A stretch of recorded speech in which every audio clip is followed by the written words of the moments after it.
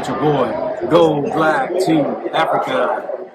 So I'm sitting here with a sister that I happened to meet doing a consultation. Yes. Last year, was it? Yes, October.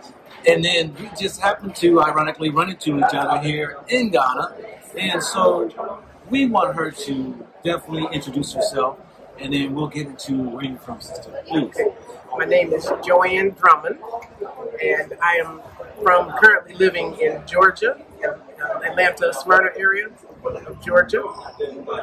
And I came here on a tour, like I said, based off of my consultation with Go Black, and it's been excellent. And then I stayed longer so I can, explore the land and see how the feel of everything. And I definitely love Ghana. I'm loving Africa, period.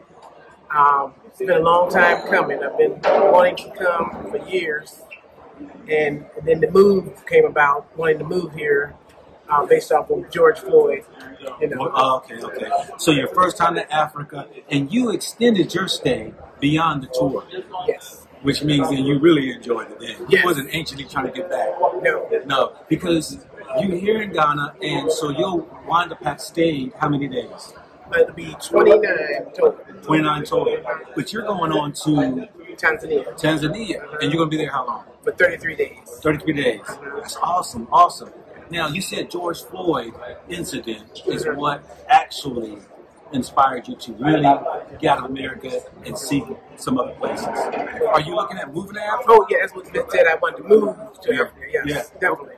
Mm-hmm. I just want to be with, our people, be in our motherland, and I want to, we always talk about circulating our dollars. Well, in the U.S., I've been doing that, but it's not as easy here. And one thing about Ghana that I've learned is that they own their land back. So, you buy the land from your people or whatever you're doing, and, most of the businesses are owned by, Black people, the Africans. So just doing that is just great. Yeah. And you see the entrepreneurship, people, you can buy anything on the street. I love that. I love that. I'll never get sick of that. Yes. Just that, and then the fact that you own your house. You build your house little by little, or whatever is yours. Do whatever you want, and that's amazing. You can't get anything like that in the U.S. No, they tell you 30-year mortgage, and you will never own your house because they say the average time that a person stays in a house is 7 to 9 years, and they go buy another house. Right. So you will never own your house. And if you do, you're still paying taxes. And you're still paying the taxes on it. And you have eminent domain. They take it. I've seen that happen. So now, what did you find really your highlights? See, you did the tour, right? Mm-hmm. You went Accra, Kumasi, Elmina, Cape Coast area. Mm-hmm. What was your highlight? There's so many things. First of all, the history of here, and just learning about Ghana. Everything we need is here in the land. So I'm talking natural, growing of food, organic. Even if you eat meat, it's still organic here. Just the quality of the people. Everybody's just really friendly and helpful. And like we said, we know it's not perfect.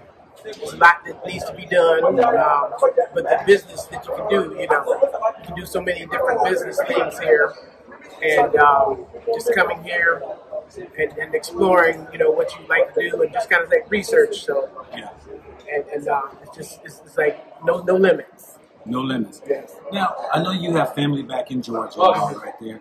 What do they think about the idea of you wanting to move to Africa? Are any looking at coming to explore with you?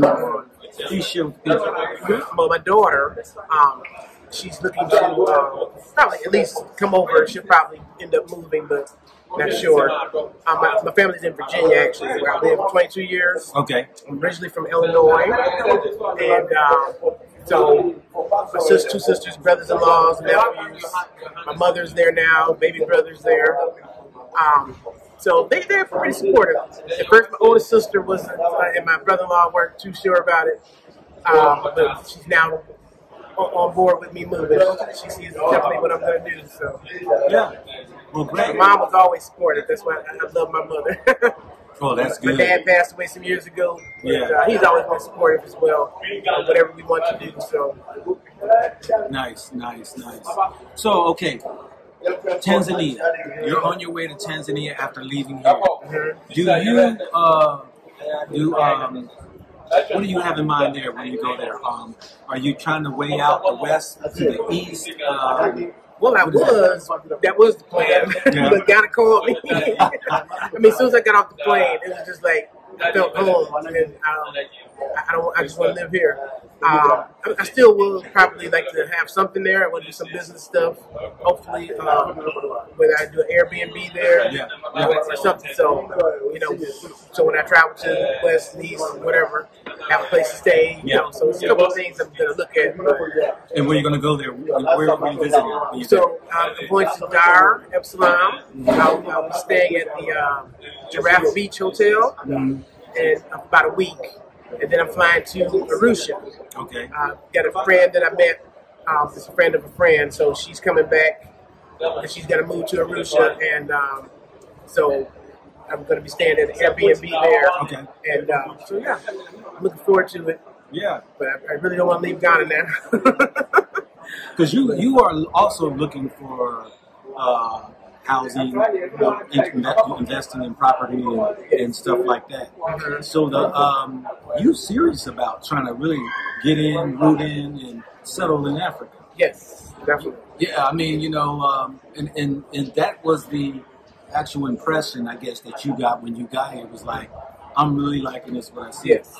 I'm telling y'all, family, it's a very intriguing and an impactful experience coming here to Africa. Because when, like, Joanne, you're saying is that when you're around your own people and you see nothing but us folks, that's just moving. It is. Yeah. It is. And like I said, the entrepreneurship, you have to come see. You need to just come see that experience. First of all, you need to come see the dungeons. I know we don't like to hear about that history, but it's stuff you need to know that you're not going to learn until you come see it for yourself. Yeah.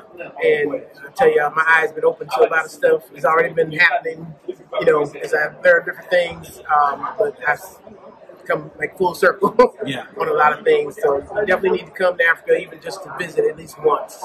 And stay at least 3 weeks, 2 weeks at least, but 3 or more just to visit. Did you have any type of spiritual awakening experience when you landed on the ground in Africa? I thought I was gonna cry, it was but no, it was just I just felt home. I just felt like I'm here. I don't know how to explain it. It was spiritual. It just wasn't like crying. I definitely cried at the dungeons, of course, going through, and I did the ritual, not ritual, but brought pictures of my ancestors, some had passed on, and, brought them back home. So that was an emotional time, going through the river of no return, and then returning. Yes, the last bath. Yeah.